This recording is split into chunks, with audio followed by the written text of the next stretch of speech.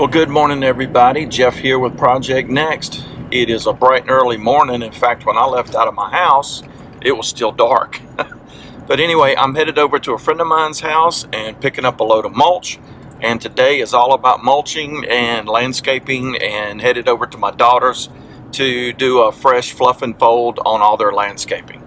So anyway, join in and follow us along and we'll go through all of it.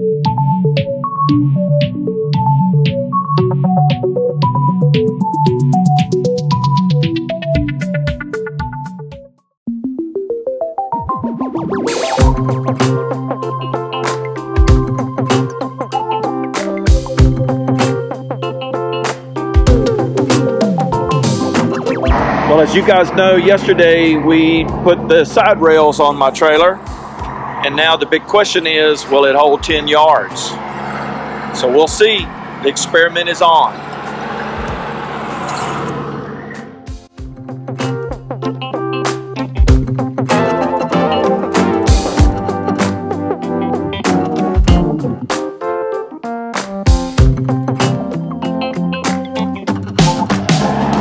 Well guys, we got 10, and as you can see, I even got a little room to spare. I could do one more. Pretty cool. Well worth the investment. Well, hey, we are now over at my daughter's house, and we're going to do a freshen up with their landscaping. We did a completely redo a couple of years ago when they moved in, and so all we're doing today is just adding mulch and just doing a light trimming with their hedge stuff. When they first moved in, there were big tall trees here that went all, and they were growing into the house. We cut all of that down. We added a berm here and added the knockout rosebush tree, as well as made the mulch beds bigger and completely redid. We took everything out that was here except for the Japanese maple. We trimmed this up and shaped it up, and now I think we're like 2 years. This is the second season, and so we're just going to do a freshen up. So the first thing we're going to do before we start putting mulch down is we're just going to nip off the ends off these, and Uncle T's going to do that now, and we'll get busy.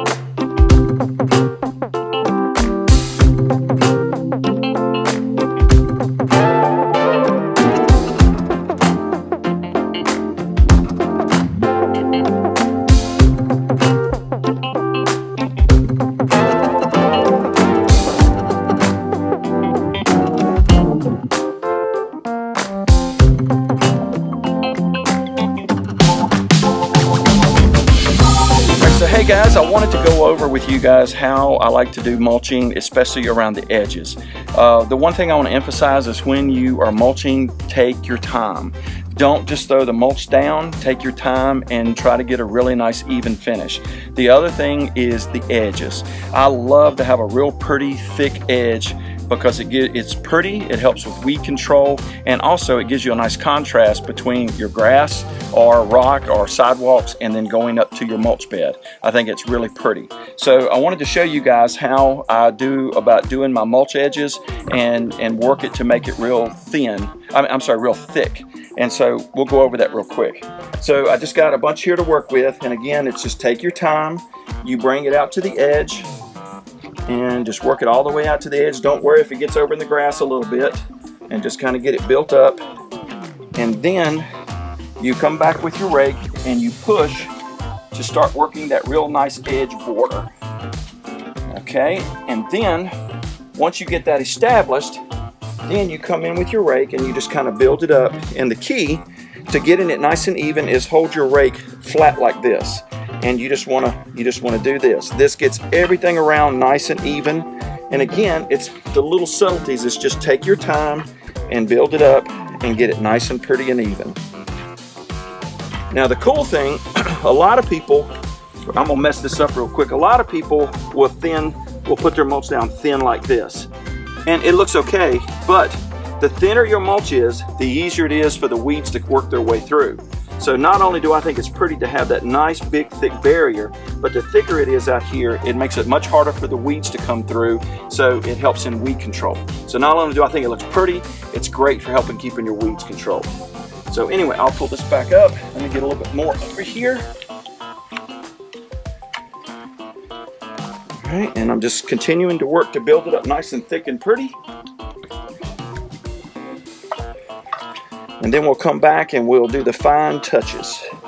Again, I'm pulling product in, and then we're going to come back and edge, push back nice and neat and pretty.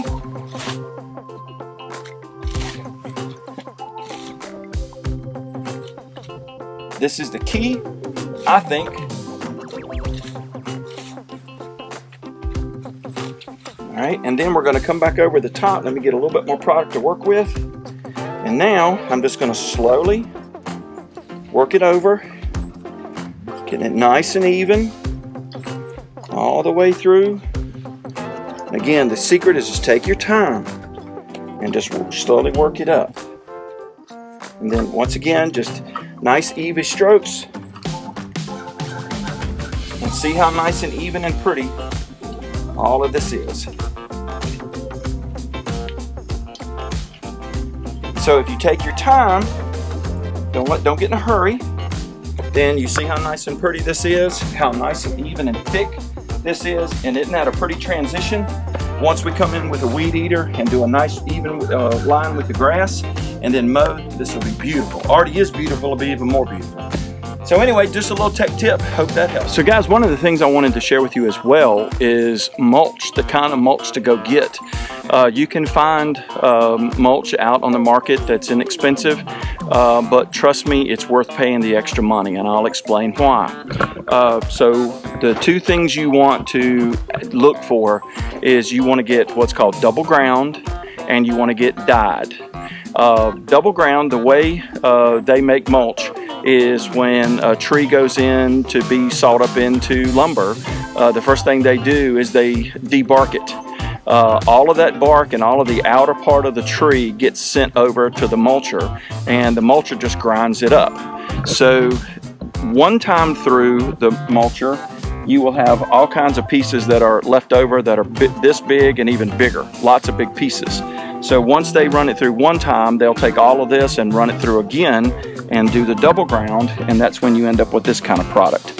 Now, a lot of mulch you can buy doesn't have dye in it, and it's a lot less expensive, probably $8 to $10 a yard cheaper. But trust me when I say you want to get the dye that they put in it as their third step when they do the mulch. It just makes the mulch last so much longer, and it looks so much prettier.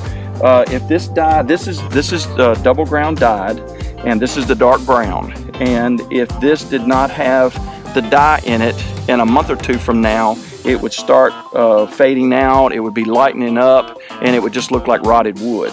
It doesn't take long, but the dye will keep this color and stay pretty for a long period of time, as well as it will not just go away to nothing. Mulch tends to just decay and go away to nothing after a year or so, but if you get it with a dye in it, it tends to last at least twice as long. So anyway, just a tech tip on when you go searching for mulch.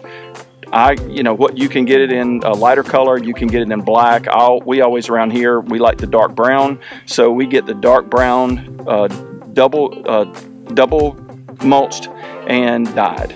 So or double ground and dyed, sorry. So anyway, just wanted to let you guys know that's what to look for.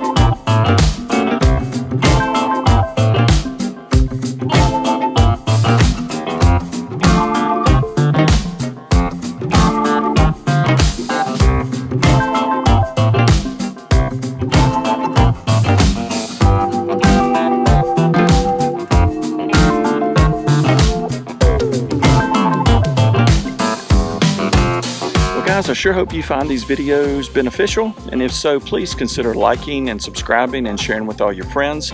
And for now, that's going to wrap up this project. I think it turned out fantastic. So remember, with Project Next, there's always one more, so we'll be getting another video out again real soon. So for now, see you guys later. Thanks for watching, and we'll see you again real soon. Thanks.